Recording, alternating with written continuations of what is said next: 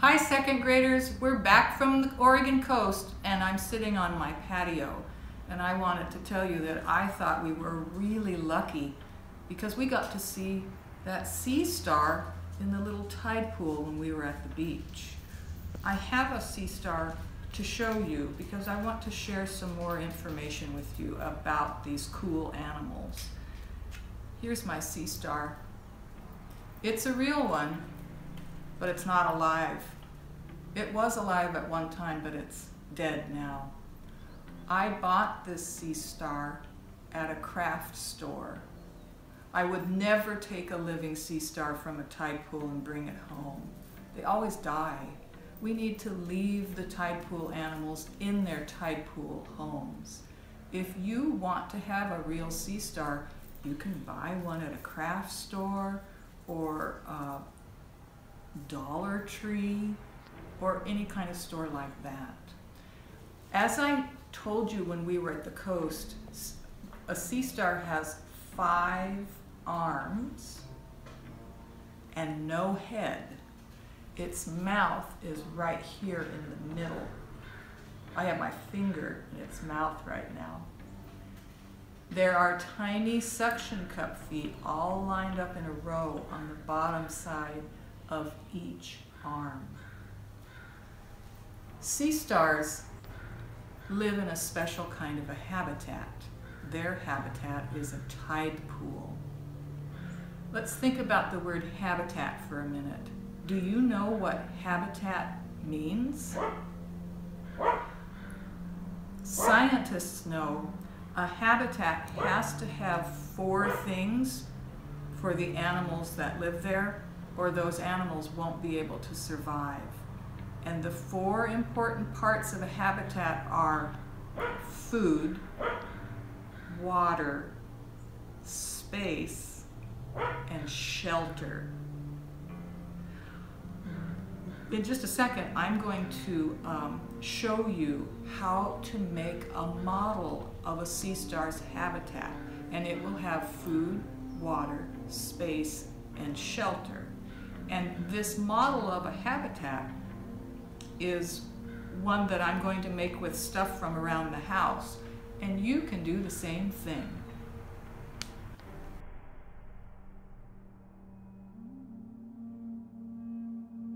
To make your model of a sea star's habitat, the tide pool, here's what you will need.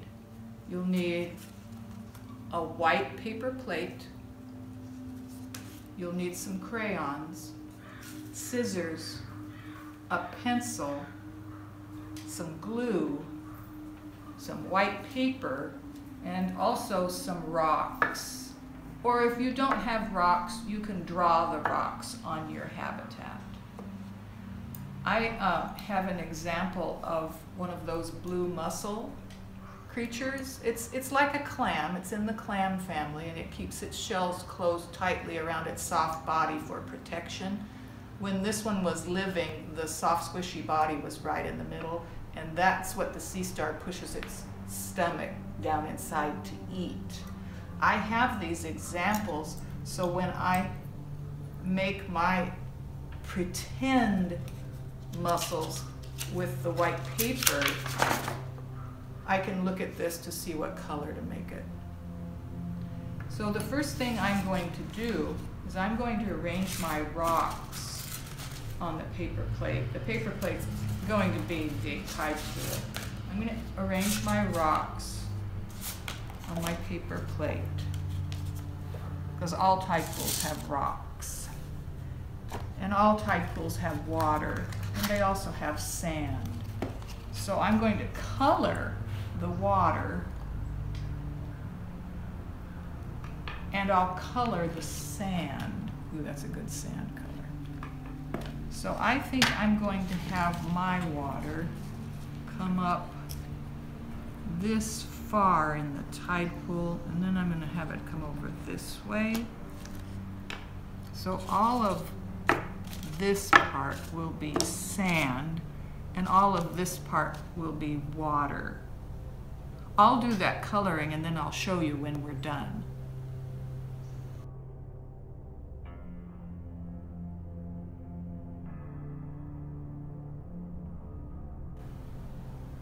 Okay, I'm done with my coloring. I used the blue for the ocean water, and I used kind of a sand color. It's a tan or kind of a beige color to color all the sand. So that's the edge of the ocean. That's my little tide pool. Now I'm going to put my rocks on it. If you want to glue your rocks on your paper plate, you can. I like to just set them on because I move them around. I like to move them around to different spots. So there's my little tide pool, and I'm pretending like the tide is going out. The next thing I'm going to do is make some of the blue mussels. Remember, that's what they like to eat. That's the food part of the habitat. And I'm going to make my blue mussels with a plain piece of paper. I'm going to fold it in half the long way. Some people say the hot dog way.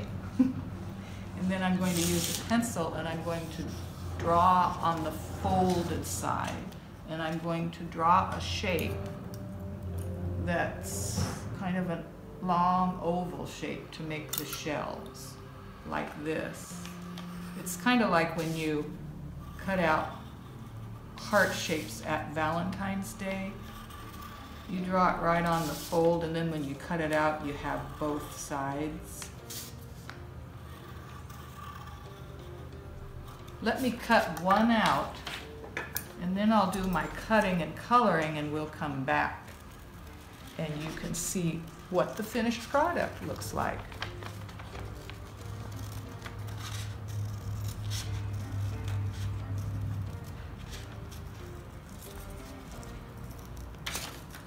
So there's my blue mussel clamshell. Okay, I've got some coloring to do. See you in a minute.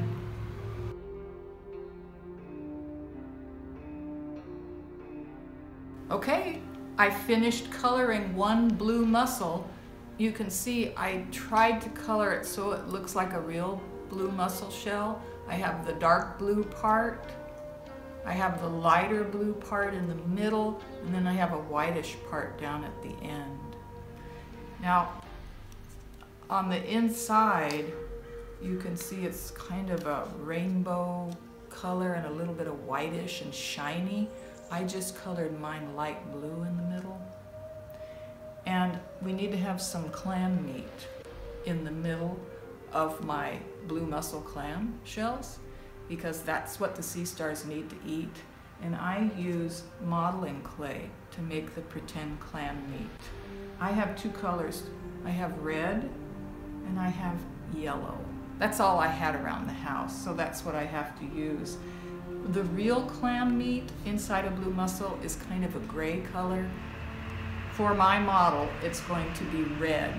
And the way I put the clam body or the clam meat inside is I just pull off a little bit of this squishy modeling clay. You could even use Play-Doh. And I just roll it together into a shape like that. And then I put it in the middle of my clamshell and I push down. Now you can see the meat inside the clamshell. And then I just stick my clamshell right there on the rocks. Now let's see, we learned that a habitat has to have 4 things. Food, okay, I got the food. Water, I got the water. Space, I've got the space. That's room for my sea star to move around.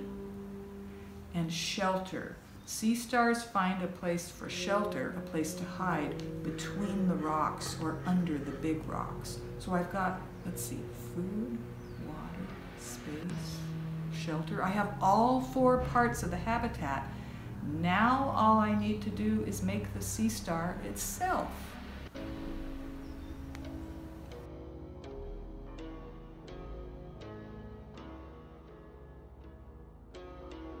Now I'm ready to make the sea star. I have my habitat finished. I just need the creature that lives in the habitat. And I'll make my sea star with modeling clay. Remember, 5 arms. The way I make the arms is like this. I pull off a little bit. Then I roll it between my hands. There's one. Pull off a little bit.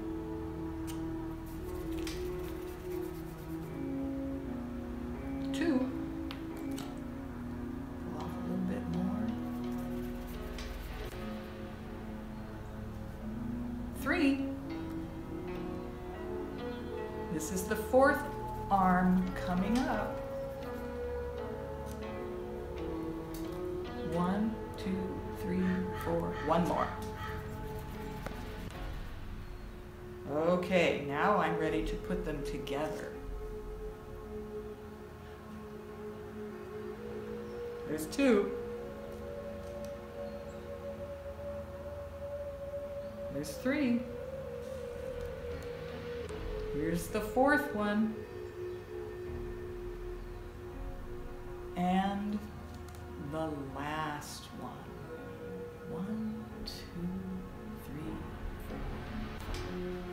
4. Now I'm going to use a pencil and make the eyes. Make a little spot on the end of each arm. A sea star can see 5 different directions at once. Or if it wants to, it can point all 5 arms and all 5 eyes at one thing and look at that thing with 5 eyes at the same time. Can you see the little eye spot?